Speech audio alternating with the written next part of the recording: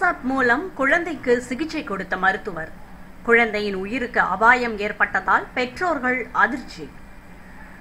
கோவை ரத்னபுரி அருகே வசித்து வருபவர் ரங்கராஜ் மற்றும் நித்யா தம்பதியினர். இவர் ஐடி நிறுவனத்தில் பணிபுரிந்து வருகிறார். இவர் கடந்த ஆண்டு அக்டோபர் மாதம் முதல் தனது மனைவிக்கு ஜெனிசிஸ் மருத்துவமனையில் மகப்பேறு சிகிச்சை பெற்று வருகிறார். இந்த நிலையில் கடந்த 1ஆம் தேதி பிரசவத்திற்காக சிகிச்சை அளிக்க அனுமதித்துள்ளார். ஆனால் பிரசவத்திற்கான சிகிச்சை அளிக்கும் பொழுது மருத்துவர் சந்திரகலா இல்லாமல் உதவி மருத்துவர்கள் மட்டுமே இருந்துள்ளனர்.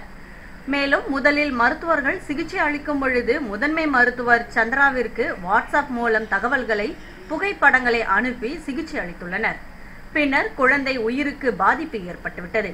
இதனை அடுத்து மருத்துவர்கள் அவர்களுக்கு சாதகமான தனியார் மருத்துவமனைக்கு குழந்தையை அழைத்து சென்று விட்டனர். இந்த நிலையில் தற்போது குழந்தையின் உயிருக்கு ஆபத்தான சூழல் உள்ளது என மருத்துவர்கள் தெரிவித்துள்ளதால் அதிர்ச்சி அடைந்த பெற்றோர்கள் கோவை ராமநாதபுரம் காவல் நிலையத்தில் புகார் அளித்துள்ளனர். ஆனால் காவல்துறையினர் எந்தவித நடவடிக்கை மேற்கொள்ளாததினால் ஜெனிசிஸ் மருத்துவமனை முன்பு சாலை மறியலில் ஈடுபட்டு வருகின்றனர். வாட்ஸ்அப் பிரசவம் குறித்து மருத்துவரிடம் கேட்டபோது இதற்கு மறுப்பு தெரிவித்து இம்மாதிரியான செயல்கள் இங்கு நடக்கவில்லை என கூறினார்.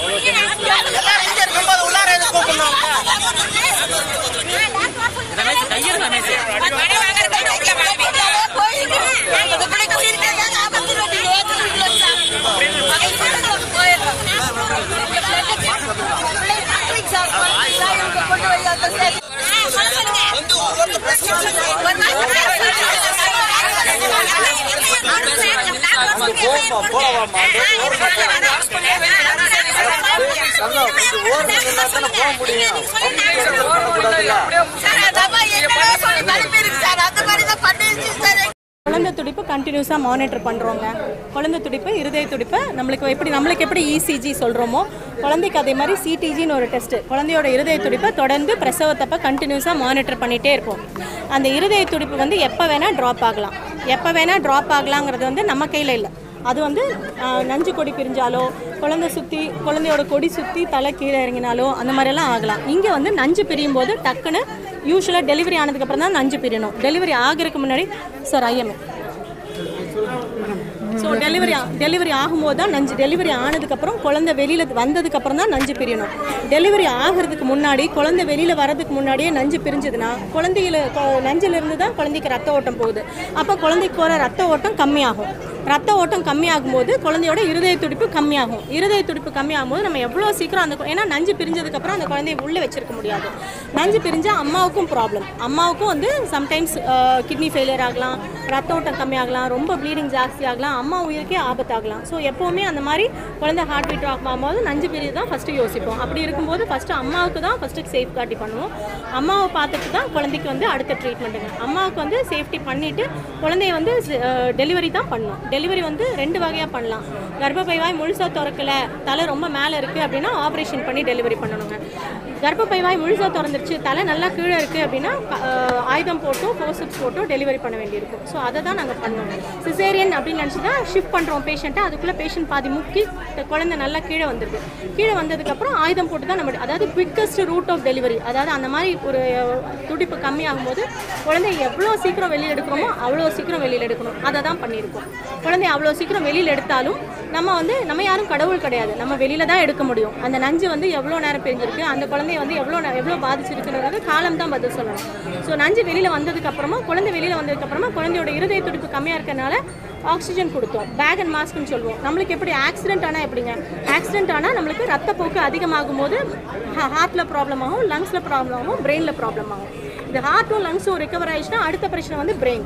ஸோ இப்போ ஹார்ட் ரெக்கவர் ஆயிடுச்சு, லங்ஸும் பிரெயினும் வந்து எவ்வளோ ரெக்கவர் ஆகுதுங்கிறதுக்கு சொல்லிட்டோம். ஆக்சிஜனேஷன் கம்மியாகும்போது பேபிக்குள்ளே ரத்த ஓட்டம் கம்மியாகும்போது பிரெயினுக்கு போகிற ரத்த ஓட்டம் கம்மியாகுங்க. அதனால குழந்தைய வந்து ஃபர்தராக நம்ம வந்து எக்ஸ்ட்ராவாக வச்சு கேர் பண்ணவே இருக்கும். வெறும் வென்டிலேட்டர் பத்தாது இந்த குழந்தைக்கு. கூலிங் தெரப்பின்னு ஒன்று இருக்குது, அது பண்ணோன்னா தான் பிரெயின் அஃபெக்ட் பண்ணாமல் காப்பாற்றலான்னு சொல்லியிருக்கோம். ஸோ குழந்தைய வந்து ஷிஃப்ட் பண்ணியிருக்கோம், ஹையர் சென்டருக்கு ஷிஃப்ட் பண்ணியிருக்கோம். ஏன்னா கூலிங் தெரப்பி ஒரு சென்டரில் தான் இங்கே அவைலபிள், அந்த ஒரு சென்டருக்கு ஷிஃப்ட் பண்ணிட்டோம்.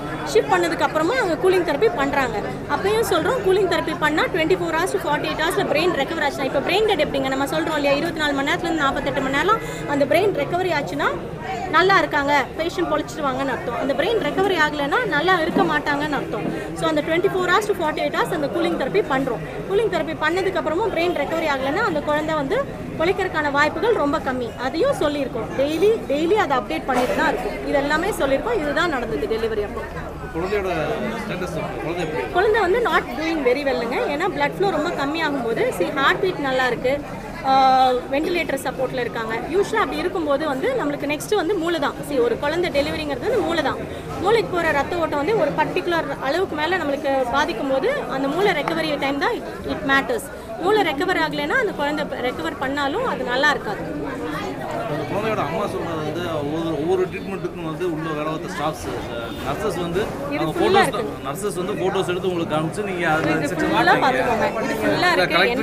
பெட்டிஷன்லேயே அதான் சொல்லிட்டோங்க. நாங்களும் இது எல்லாமே நாங்களும் ரெக்கார்ட்ஸ் காமிக்கிறோம். ஏன்னா அவங்க என்ன வேணால் சொல்லலாம். அதான் நான் ஃபஸ்ட்டே சொன்னேன், எல்லாம் நல்லது நடக்கும்போது டாக்டர் கடவுள், கெட்டதாக மாறிடுச்சு அப்படின்னா அது வியாதியோட பிரச்சனைன்னு புரிஞ்சிக்க மாட்டேங்கிறாங்க. அது வியாதி வந்து வியாதினால நடக்குதுங்கிறது புரிஞ்சுக்கணும். அதாவது பிரசவங்கிறது என்றைக்குமே நார்மலாக நடக்காது. பிரசவங்கிறதே அம்மாவுக்கே மறுபிறவிங்கும் போது குழந்தைக்கு என்ன வேணால் நடக்கலாங்கிறது புரிஞ்சுக்கணும்.